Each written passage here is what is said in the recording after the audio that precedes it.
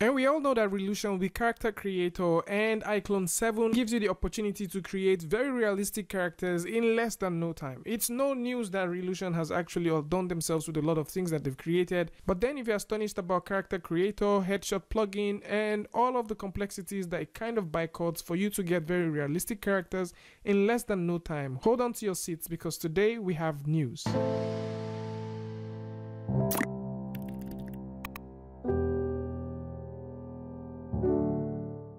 Hey, what's up guys and welcome back to Ask NK. So today we're looking at the Character Creator update that would be coming, the whole roadmap thing that the guys from Reallusion have released, and it has to do with a couple of things related to the Character Creator. Right now, this is known as the 2020 upcoming Character Creator breakthrough, and it has a whole lot of things that will be coming in within the first, second, and the third quarter of 2020. Right now, we can see that there is a huge update that will be coming over to the Character Creator Digital Humans. This is something we're going to talk about, the third-party plugin, and also a couple of things that has to do with how you can manage your asset. All right, before we get going, there is going to be a webinar that will be happening on Tuesday the 25th of February 2020. So in case you want to learn anything that has to do with motion capture editing, motion capture retargeting, how you can work with iClone and the Unreal Live Link to get real-time rendering, then this webinar is for you. It's going to cover a whole lot of topics that you probably have questions about and things that you want to understand. So if you're thinking about how you can work with FBX motions from Mixamo, or you're thinking about how you can transit those motions into iClone using 3D Exchange, there is going to be a lot of talks about this. Tips and tricks will be shared, customization, body and facial motion capture, and also the editing would also take place directly within the webinar. And so if you're interested in learning how you can work with motion capture, how you can edit this, how you can work with layers, and how you can fine-tune this to get some very awesome looking real-time rendering directly in Unreal Engine, then this webinar is for you. Link is going to be provided in the description so you can go through and register. Now with that said, let's get right into the news. So one of the first updates that we'll be getting has to do with the digital human, and this actually encompasses the high definition skin and makeup generation, new character base, facial hair, dynamic wrinkle system, and more. So before we actually get into these things, I think it's best to actually see what these things are. So if you simply go down, I'm going to put a link to this forum where you can find all of this so you can see these things for yourself. You would notice that presently this is what we have. So if you simply take a look at what we have here, this is what the Character Creator tool looks like.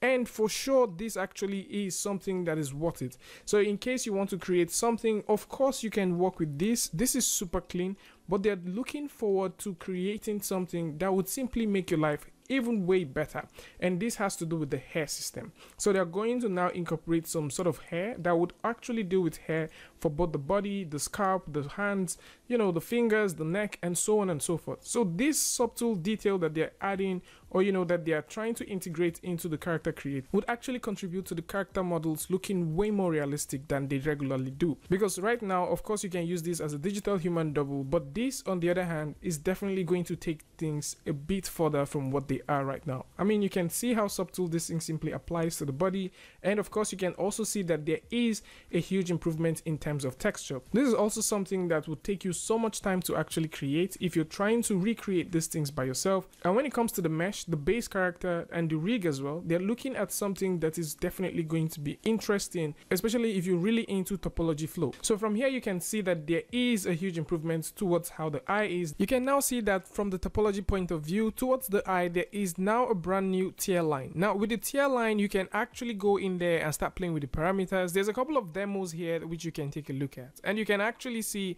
that this brings in some sense of realism, especially when you're taking a look at the character, and you can literally see the tier line adding that finesse or that final look towards this part of the face, which actually brings more personality to the model itself in general. And you can see that from the before and the after, actually just looking at these two comparisons, of course you can see that there's a huge improvement in terms of shading, in terms of, you know, the movement of the eye, the hair itself.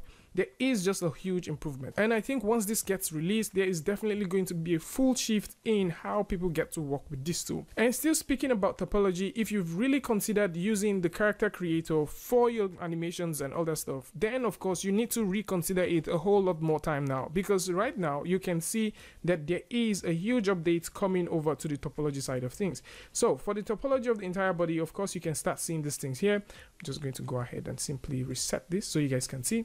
All right. Alright, so you can see that there is a huge improvement towards the topology. Of course, you can see like right now we have some very interesting, edge flows compared to what we had before. Alright, compared to what we had before.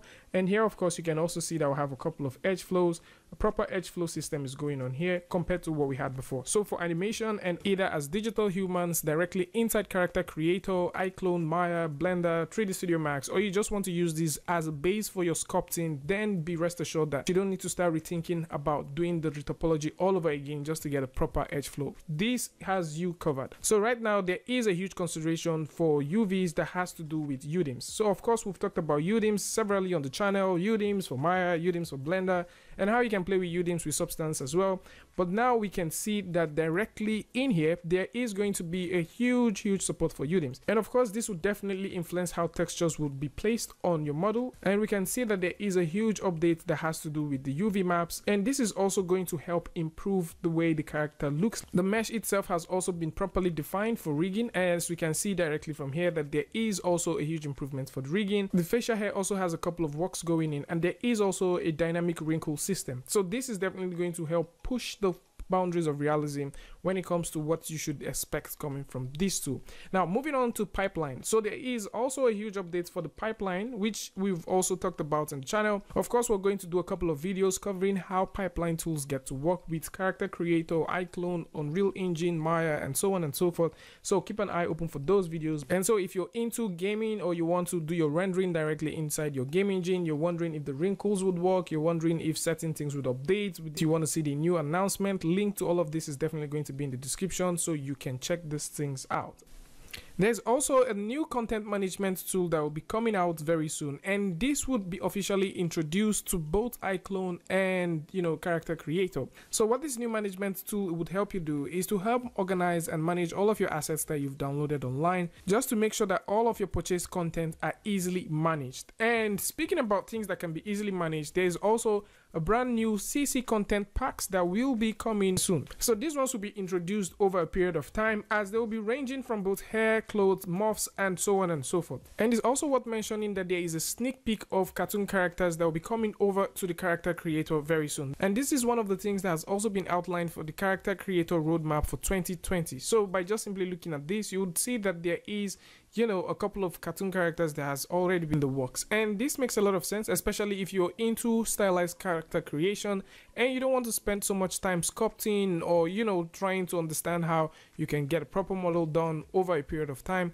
Then this is definitely going to be quite interesting and get you up to speed, especially if you want to cut out certain percent of your time and use them for something way more productive. Most of these features will be coming in various time of the year. So right now the Character Creator 3.22 is available, so in case you want to download it and work with it, of course this is available right now, so you can get it. The Character Creator 3.3 is due to be shipped within the second quarter of 2020, so you should actually keep an eye open for that. And also the Character Creator 3.4, which will definitely come with more features than we have right now, and most of the features that we're actually talking about right now is also due for shipping within the second quarter of the year. So in case you want to get these are certain things that you need to know about. And contrary to other tools that we've also talked about, the Character Creator tool that you're getting from Reallusion, and most of the Reallusion software, I think all of the Reallusion software, they are all permanently paid tools. So they're not tools that you have to pay subscription over subscription over subscription.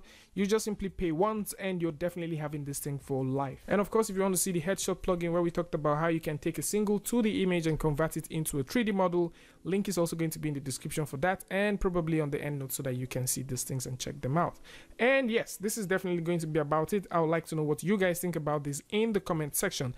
And for the giveaway, we will be talking about this giveaway very soon in the community, as we're in talks with Reallusion about how much licenses we're going to get and what the standard procedure would be like. So in case you want to get the giveaway for either Reallusion's Character Creator, the iClone, or you're trying to get the headshot plugin, just stick around and keep your eye open in the notification, as we'll be making this announcement extremely soon. And of course, if you like this video, you learned something from it, go ahead and give it a like, and don't forget to share with a friend. And if you're new here, it's going to be amazing if you can hit the subscribe button and also turn on notifications so that you don't miss the next video or the next update. And until I see you guys again with a tutorial update, Free Friday, Tutorial Tuesday, tips and tricks, things like this. Peace.